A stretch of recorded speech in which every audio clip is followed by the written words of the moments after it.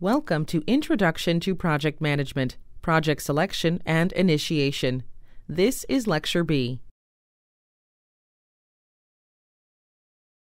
The objectives for project selection and initiation are to identify the key elements of a project environment and HIT landscape, outline the needs for projects, how and why they are selected and initiated, construct a project charter, identify project stakeholders, generate a stakeholder register. We will be focusing on the second and third objectives during Lecture B. We'd like to set the context for project initiation and talk about where it fits in the overall scheme of project management. It's obviously at the beginning of the project. We're talking about project initiation, getting it started, so it's the early phases in whatever life cycle you are using in your project. Recall the definition of a project as a temporary activity with a beginning and an end, so this is the beginning set of activities. We described also the project management body of knowledge and its 5 process groups: initiating, planning, controlling, executing, and closing. There is an entire body of knowledge process group related to initiating, so clearly the Project Management Institute also recognizes the importance of initiating activities because there is an entire process group dedicated to the processes related to it. As a project manager, you should think carefully about the project initiation phase and how you will present that to your stakeholders.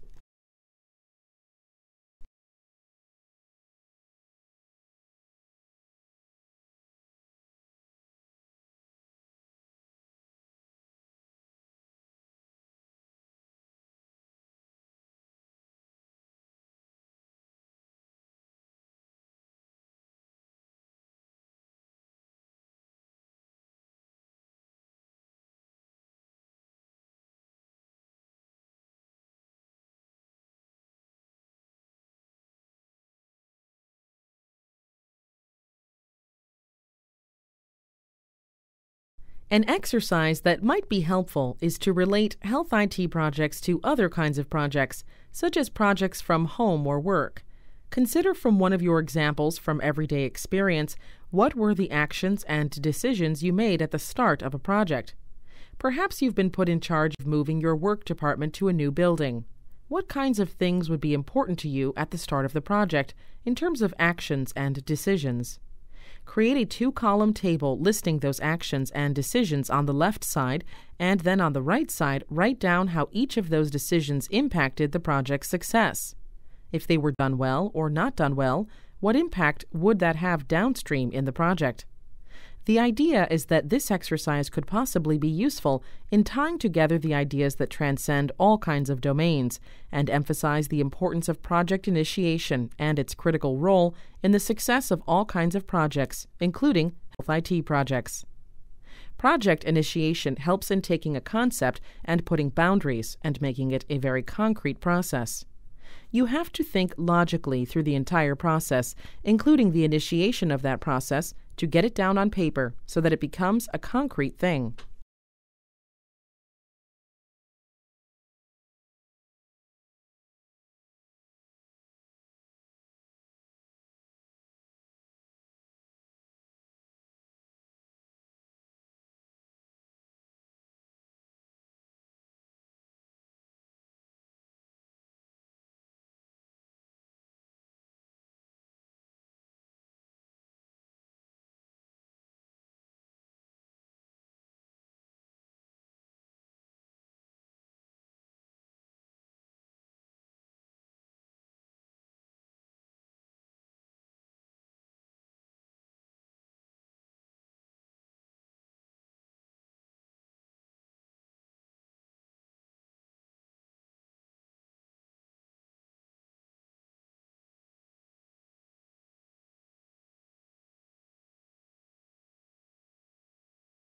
There are some basic questions to ask when starting a project. A starting point for these questions is to ask who, what, where, when, and why. For example, a who question is, who wants this project? A what question is, what's going to be produced by this project, or what are the outcomes? Is it a service, an IT-enabled process, a product? A where question is, where is the work going to be done? A when question is, when is the project going to start, or when will these outcomes be needed? What are the target dates? A why question is, why is the project being undertaken? Whether this is your first project or your 100th project, ask these questions in the beginning of the project so that you can frame the project for yourself and your stakeholders. Answering these questions is intended to help you treat these issues in a systematic way. The process of answering these questions can help illuminate some areas of interest as you begin your project initiation activities.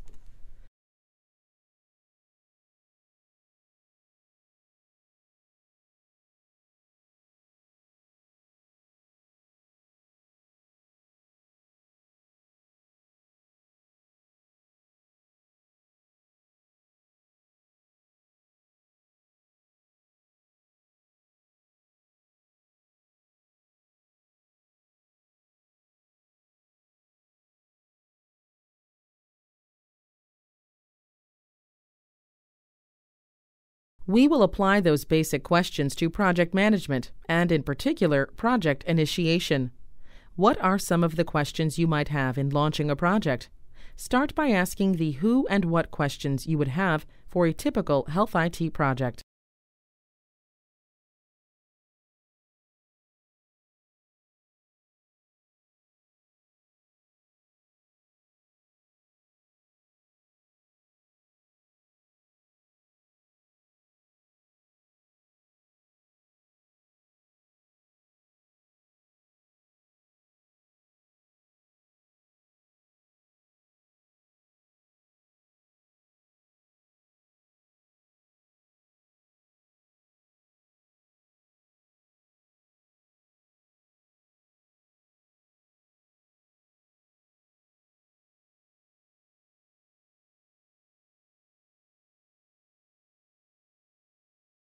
Next, let's look at that critical why question.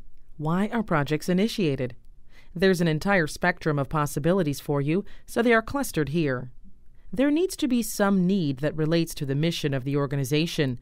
This need can mean trying to keep up with the competition, trying to get a competitive advantage, addressing problems, improving operations, responding to customer requests, or pursuing new technologies. There's another set of motivations related to external requirements. Certainly, in health IT, we need to be sensitive to laws and regulations and maintaining regulatory compliance. There can be external motivators that help us to launch projects, to conform to laws, and to maintain our compliance levels. There can simply be organizational initiatives that come about, and also a strong motivation coming from just a strong social good. All these are examples of areas where there might be motivations for launching projects. All of these examples exist in healthcare IT. Sometimes you'll find that your project may take several of these examples for the initiation of your project. Be sure to ask these basic questions. Why are we doing this? Ask your stakeholders, why do you believe we are doing this? Some of the motivations might not be as clear as others. For example, when we talk about organizational initiatives, one example might be that there are many organizations merging. It's possible that when a project is being launched, you're launching the project with the purpose of trying to merge electronic health record practices for two organizations that are merging. An example of a motivation coming from the social good might be that there's an objective to use fewer resources. There's an entire movement underway called Green IT, which addresses the motivation to conserve natural resources in ways that relate to IT practices.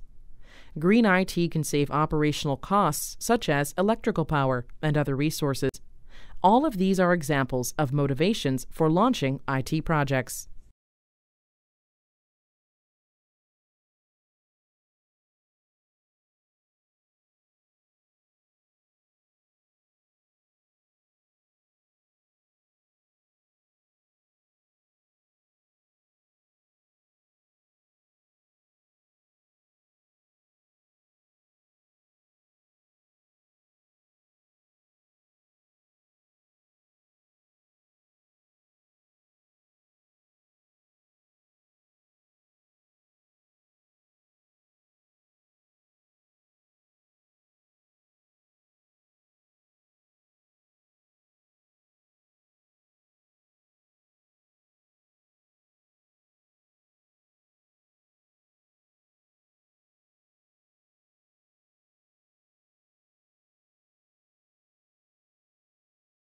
Here are some examples of reasons for health IT projects. There are a lot of health IT projects that are motivated by operational improvement, improving waiting times, for example, process changes, streamlining workflow by the use of IT. There are organizational initiatives as well, such as merging of practices. These are examples of motivations that are more strictly tied to health IT contexts.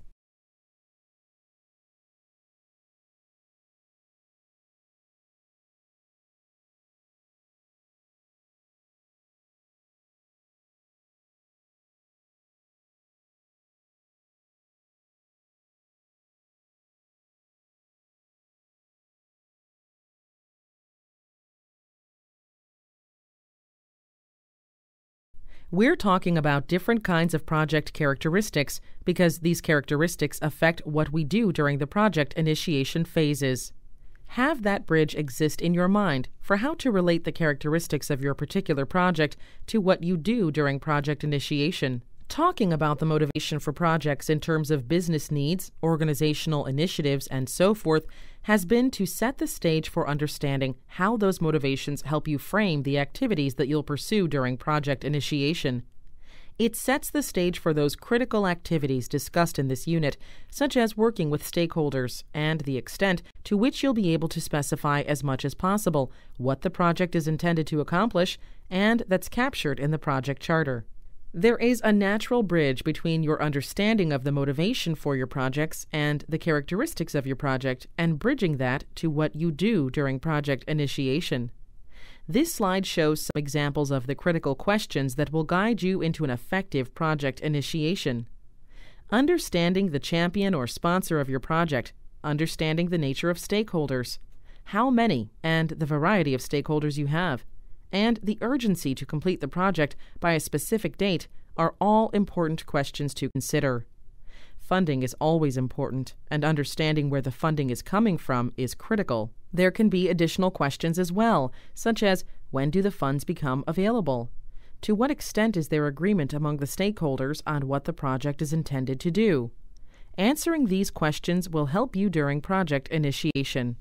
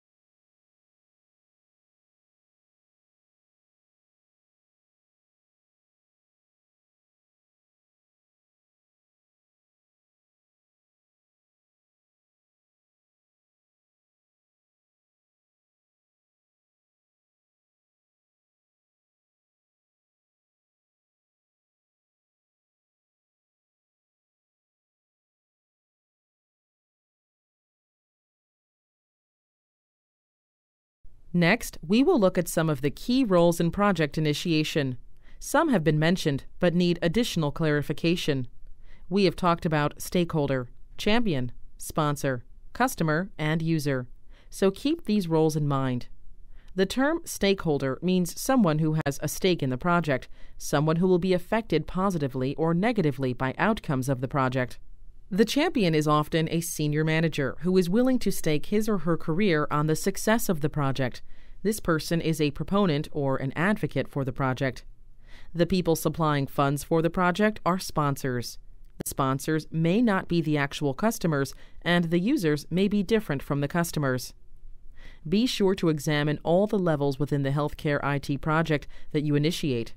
Finding out late in the process that you've forgotten a group that will be either using your product or will be a customer of your product will cause confusion for those users.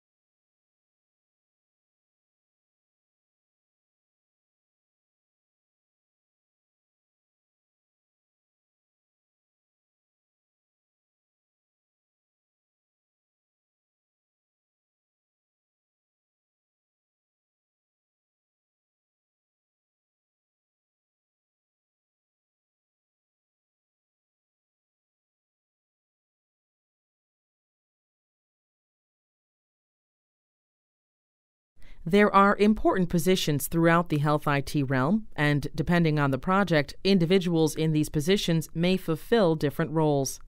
In one case, someone may serve as a sponsor, providing the funding. In another case, someone in the health IT domain, nurses, administrative staff, and so forth, may be users of your project. In other cases, there might be subject matter experts and key people you turn to for information based on their specialty and their interest in and knowledge of HIT. It is important to understand all the different individuals you'll see in HIT. Some departments, such as pharmacy, lab, and radiology, will have both administrative staff and clinical staff. In a pharmacy, there are administrative pharmacists who make sure that the patient's medications are correctly distributed as needed. A clinical pharmacist talks with the patient or the providers so he can offer expertise on the clinical end. Project initiation is characterized by attention to some key deliverables and events. The most important deliverable at this stage is the project charter. The purpose of it is to gain approval for the project and formally authorize it so you can get it started and launched. It is issued by the project initiator or sponsor. This is your assurance as a project manager that this project is authorized and that you are approved for starting the project and that the funding is there, and so forth. It also documents the business need or justification for the project. It's a key baseline document. It's typically reviewed to ensure that it captures the business need and all the appropriate information that you need at the start of a project. This document describes the motivation or other business need for the project. This is the document that you'll turn to later on when there are questions about why this project is being conducted, who authorized it, and so forth. The project charter is a fundamental document that serves as the basis for the project moving forward. Be sure that you're very concrete and that you have all the questions that are necessary for the beginning parts of this project answered.